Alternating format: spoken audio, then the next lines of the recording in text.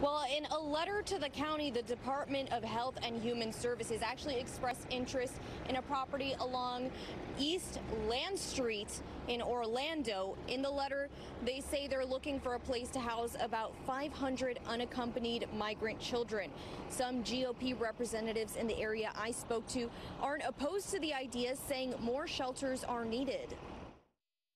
I'd like to see the shelters built in the home countries where these children are coming from, and try to stop the illegal immigration from occurring. But for the children that we have detained and we have here already, we need to make sure that they're in a safe location, and we need to make sure that it's a location that facilitates all the children's needs in the meantime.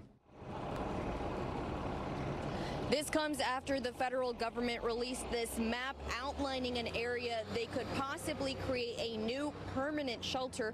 Orlando Representative Carlos Guillermo Smith says he doesn't want to see a new shelter open in Orlando or anywhere in the United States for that matter.